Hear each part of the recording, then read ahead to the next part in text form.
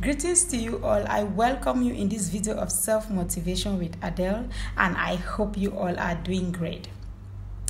Why you should keep your relationship private? It's very important to keep your relationship private. It's not all about telling your friends about everything that is happening in your relationship. I came across these two ladies. They always talk about each other. One has a serious relationship that is going on. The other lady does not have any relationship.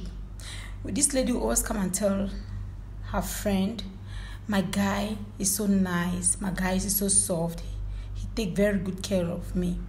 The other lady is so jealous about this her best friend relationship. She started telling her, why are you dealing with people like this? This guy is not my type. You are a big girl. At least you should look for something big, not dealing with some small guy like this. This guy is not, you do not belong to this guy class. Oh my God. This other lady started developing some hatred towards the guy, the boyfriend. When this boyfriend wants to call her, she's always, I'm busy, I don't have time. This guy will call, where are you? Can I take you out for dinner? I said, no, I'm not hungry, I'm not interested. Just because her friend is telling her she does not belong in the same class with this guy.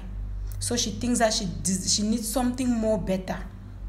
Why she's doing that? She's discussing with this her best friend boyfriend. Tell her, forget about her lady. She's so full of herself.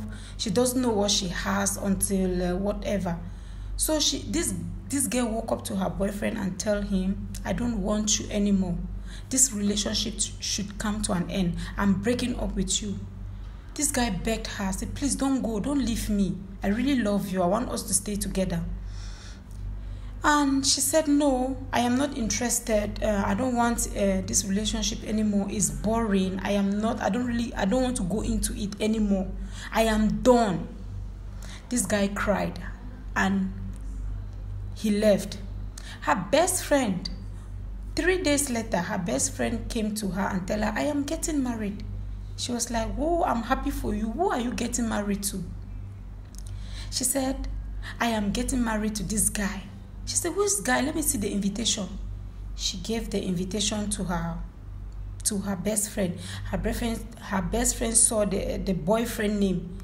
She said, your guy is having my boyfriend name. She said, yes, I'm getting married to your guy.